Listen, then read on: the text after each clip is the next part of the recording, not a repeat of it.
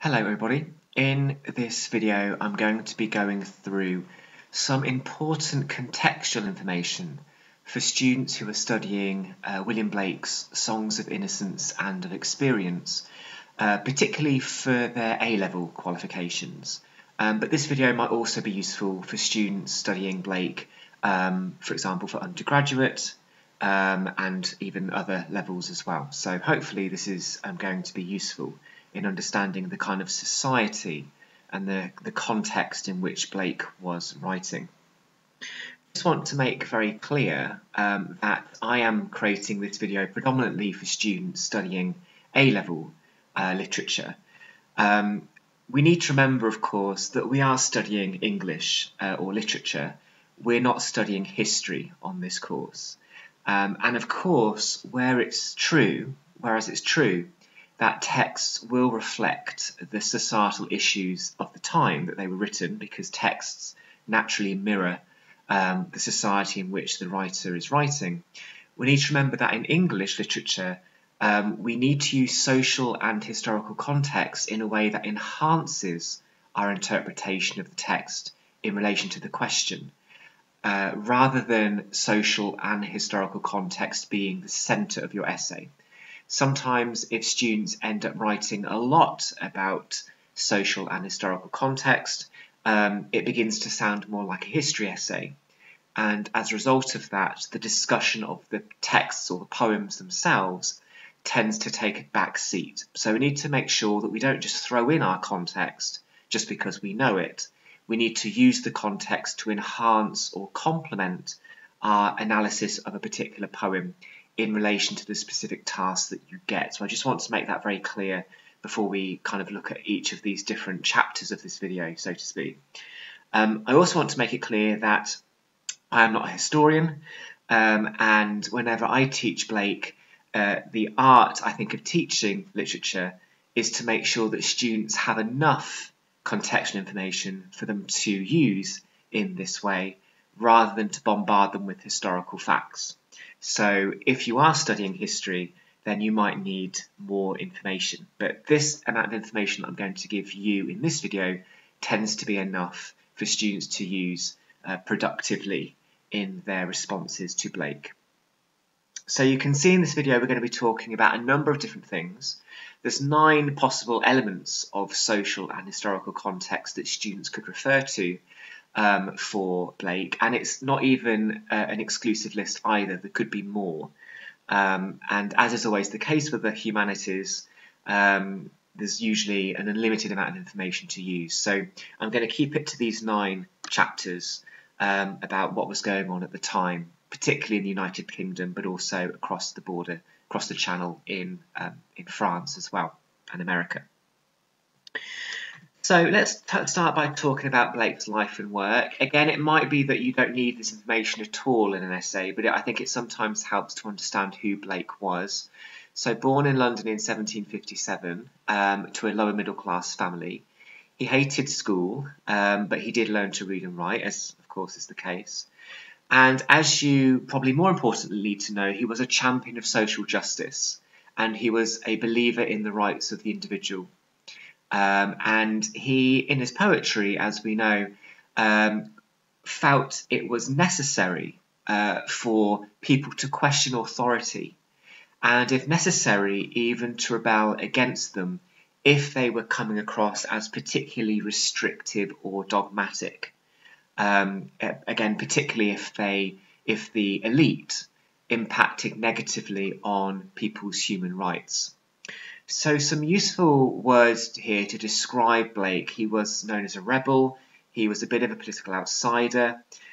He condemns those who wield power, particularly over others who are potentially towards the bottom of the social hierarchy.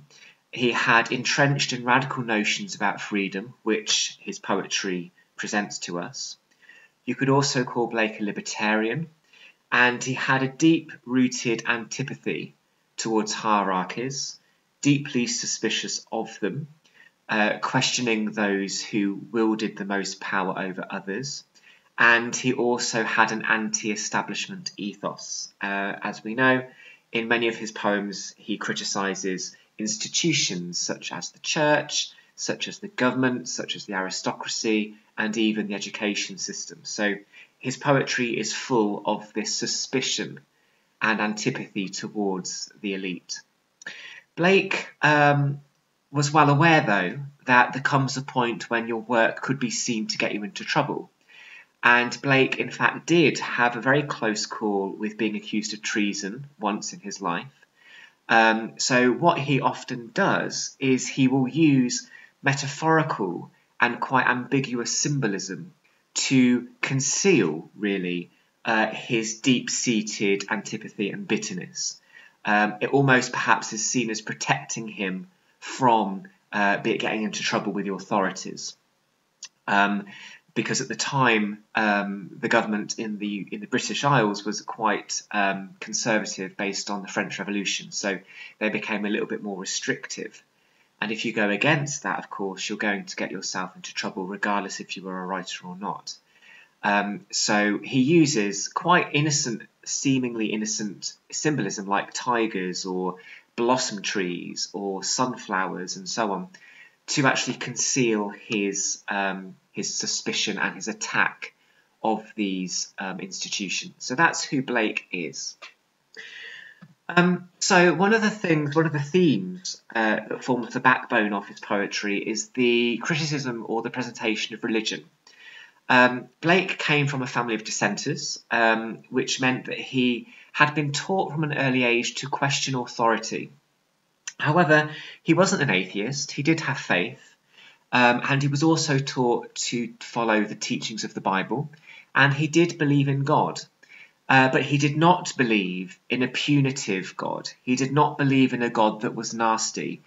Some of the depictions of God, for example, in the Old Testament, which are synonymous with judgment and using religion as a weapon to punish.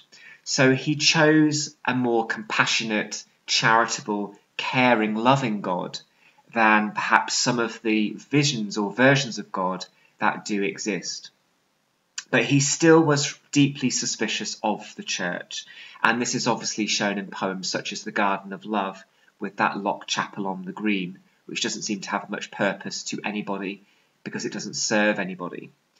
In a poem like The Tiger, for example, it shows that Blake is also concerned with who the creator actually was, and to what extent the creator, as in God, is responsible for creating evil, and that's represented, of course, by the image of the tiger, as opposed to the image of the lamb, which represents something that was good and pure and innocent. So he was also suspicious of what or who the creator was and what his relationship was with evil.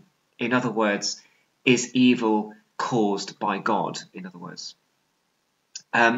He was also critical of religion and the church more generally for failing to do for doing little to help reduce the suffering of people in poverty, such as the chimney sweeps, for example, in those poems. And religion started to people started to look at religion through the lens of the Age of Reason at this time as well. So religious matters became challenged because logic, science, and intellect became the preoccupation. And I suppose when you started to look at religious teaching through that lens, some things didn't maybe seem to stack up, and that perhaps fueled that suspicion of that some had regarding religion and the depiction of God and just kind of religious teaching generally. So some religious kind of background there. Moving on from religion, what was happening in the UK as well at the time was the Industrial Revolution. And many of you, would have probably heard of this before. Basically a growth in industry. So factories, infrastructure, bridges, steam engines. It was this huge boost or this huge boom in industry in this country, of course, Britain emerging also as an empire. So it was part of Britain's boom. For those of you that want to see a lovely visual depiction of this, you perhaps might want to go and see the 2012 London opening ceremony of the Olympics, which is on YouTube, which just gives you a lovely kind of depiction of this change from England, for example, being this green and pleasant land to a kind of a place of factory and work and industry.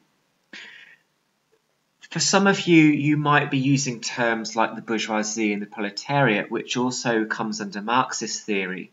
The idea that these terms, these factories, almost act as metaphors for the infrastructure of society, in terms of the factory owners being the upper class, the people that had the wealth and therefore the financial control, and the proletariat being the workers who actually did the work to keep those factory owners in wealth. Ironically, though, of course, just like the bourgeoisie need the proletariat need the bourgeoisie for work. So it's there's an interplay there. So some of you might be looking at Marxist theory for these poems, and looking at how the Industrial Revolution shows that divide in status and wealth. No surprise, perhaps, that when you get a lot of people moving to cities to work in the factories, you're going to have a decline in working conditions. So we had long working hours, we had poor hygiene, poor wages, many workers, particularly children and also women, were exploited, and of course at this time there was a lack of worker unions. So there wasn't really anyone or a kind of a company or an institution that would look out for workers as they do, for example, now. So there was a lack of representation as well. And when you have lots of factories burning and emitting filthy smoke, you're going to get fog that kind of hung over cities all the time. That obviously caused breathing issues for some. You had dangerous machinery, and women and children were often preferred as employees, not only because they could be exploited for low wages, or children sometimes didn't get paid at all, but also because children could be used to work on machines because they had small hands that they could unblock machines. And unfortunately, a lot of children were killed due to the lack of safety in these industrial large factories. So not a great depiction of British industry, perhaps, even though the Industrial Revolution was responsible for a huge growth in the UK economy at the time.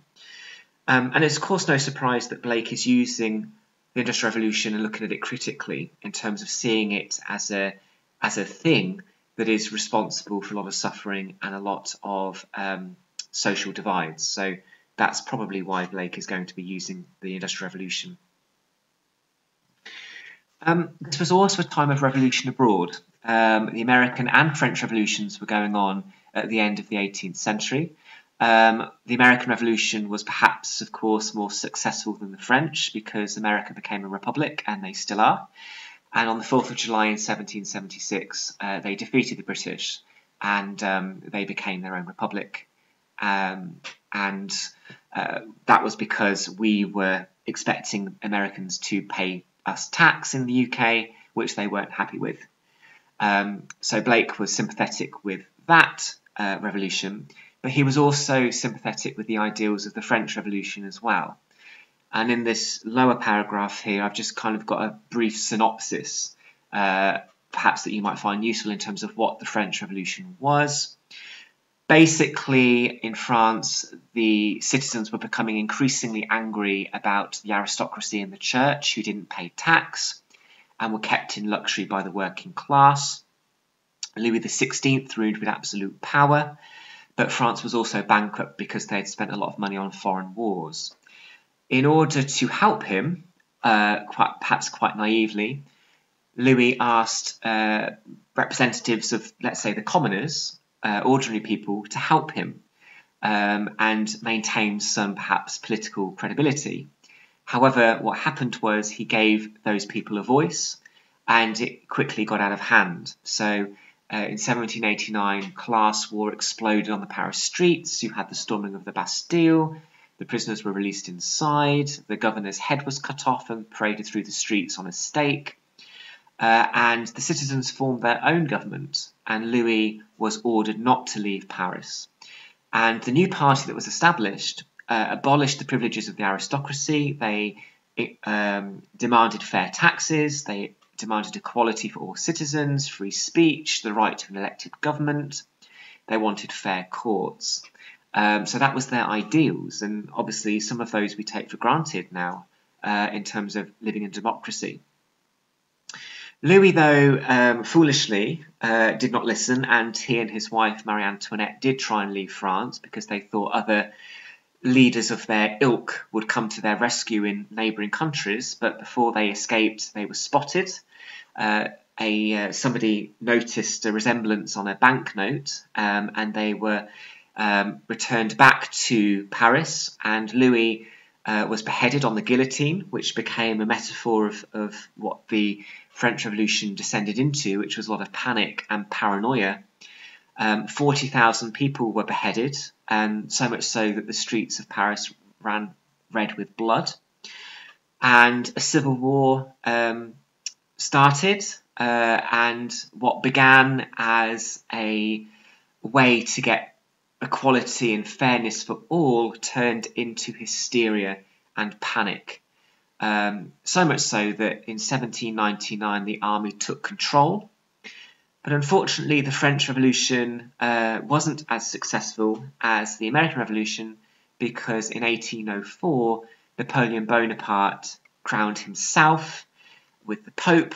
He actually kept the Pope waiting in, I can't remember the name of the cathedral in Paris now, the one that had the fire recently. But he was Emperor of France. Crowned himself Emperor of France, Notre Dame, there we go. It crowned himself the Emperor of France, and absolute power returned.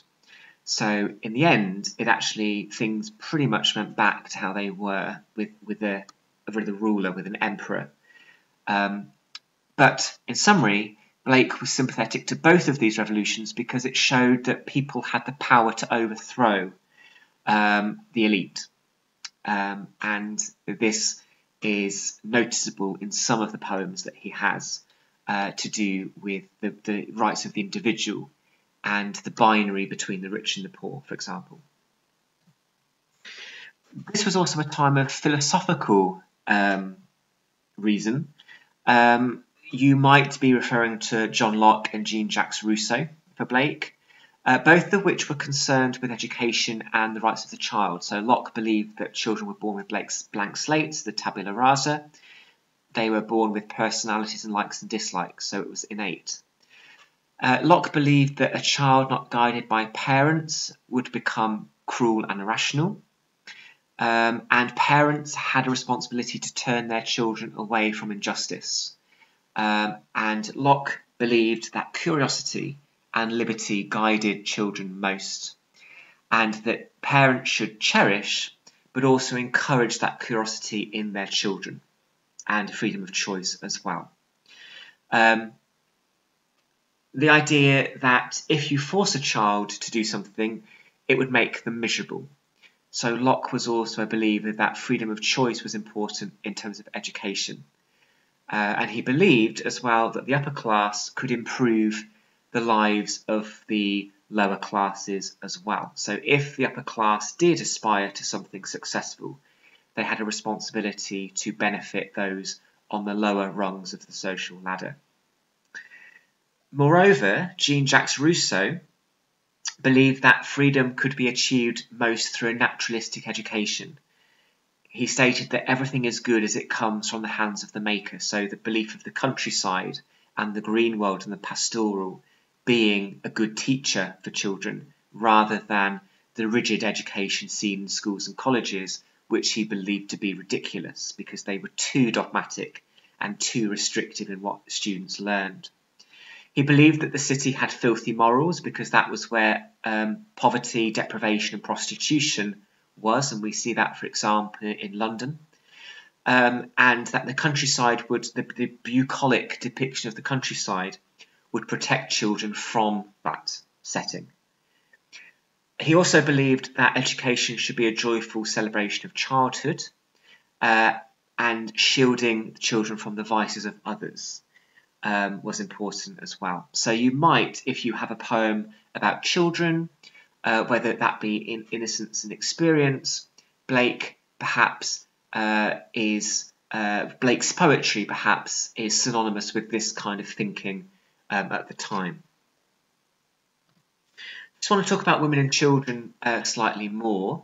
No surprise that women were considered properties of their fathers and husbands, so their opportunities for freedom were limited.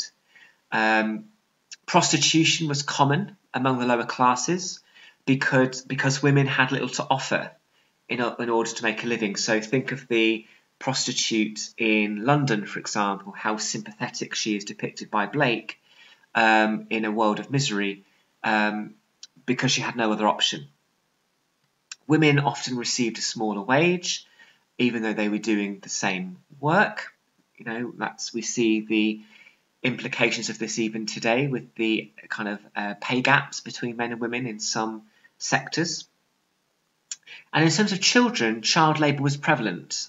Mills, mines, chimney sweeps, factories, children as young as 6 or 7 employed in these places. Obviously, labour laws didn't exist yet and unions were not established, so there was nobody there to protect workers' rights.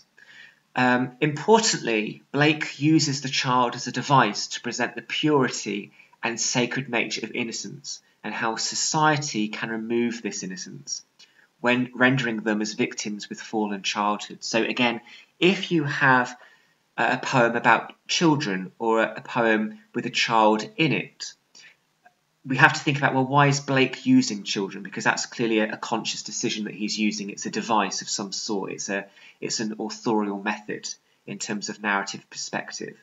So we have to think about why is he using children? But in terms of children, children are depicted in Blake in numerous different ways. They can be presented as innocent, such as in Infant Joy, the Echoing Green, the Lamb, or naive, such as the chimney sweeper, or the little vagabond, or the little black boy. Or they can sometimes be presented as victims, such as the chimney sweeper, the schoolboy, or London, and in others as well, like not Nurse's Song, sorry. Well, I suppose Nurse's Song in Experience, but also Infant Sorrow, I was thinking as well. So just because you've got children doesn't mean they're presented in exactly the same way all of the time. So perhaps it's worth looking for those discrepancies. It's worth noticing as well that the Augustan era, which is the era between Blake's era and the Romantic era, or the Restoration period, women and children were seen as unfit subjects for poetry. So Blake is probably also rebelling against this kind of Augustan habit as well, because clearly he does dedicate a lot of his verse to children specifically. So that's also worth noting. The word romanticism with a capital R, we're not suggesting here that Blake is writing love poetry. That's not the romantic that we mean. We mean here the romanticism movement in literature, which was characterised by these things: love of nature and the green world, the pastoral, the sublime, for example, the presentation and foregrounding of the common man, and by man I mean people there, the suspicion and rejection of the establishment and freedom from rules, the use of the supernatural and power of the imagination, as opposed to reason and logic, a quest for truth, so to get to the heart of the matter. So lots of Blake's poems have a lot of rhetorical questions in, like the tiger or the lamb, for example. What is the truth of the issue? The focus of pleasure and sensuality, the importance of childhood and the individual, and the responsibility of the individual, and also the idea of rebellion and nonconformity. So all of these aspects seem to suggest that Blake is within the heart of the Romantic movement. Finally, penultimately, we could also apply some of the Gothic conventions as well to Blake. Again, these aspects are common in Gothic literature. and numerous poems focus on these. Just to look at a couple of them, multiple narrators and speakers. For example, each poem tends to have a different speaker. Lots of focus on the landscape of nature. The focus on horror and terror, for example, in London. So you could also, as well as Romanticism, also apply the aspects of the Gothic to Blake as well. And finally, just to finish off, this is not so much to do, I suppose, with social and historical context, although some of them could come under that category. There's lots of juxtapositions, there's lots of contrasts or binaries in Blake, and I've just listed as many as I could think of here. Obviously, the whole collection, Innocence and Experience, is an overall binary, but you can see there's also lots of contrasts between other aspects as well, as you can see here. So that's something else to bear in mind, that Blake's poetry is full of these binary oppositions. So in summary then, that is a tutorial about some of the social and historical context that Blake's poetry represents. Again, I just want to repeat what I said at the beginning. This is a literature course, so we don't need to get too obsessed with the history side of it, but to use selectively our social and historical context for Blake to help us interpret the poems, rather than just to talk about the context itself. So in A-level literature, you need to be using the context to enhance your discussion of the texts, the poems, rather than just focusing on the context and just throwing in stuff about the context because you know it might be accurate. So please always put the poetry ahead of the context. Thank you.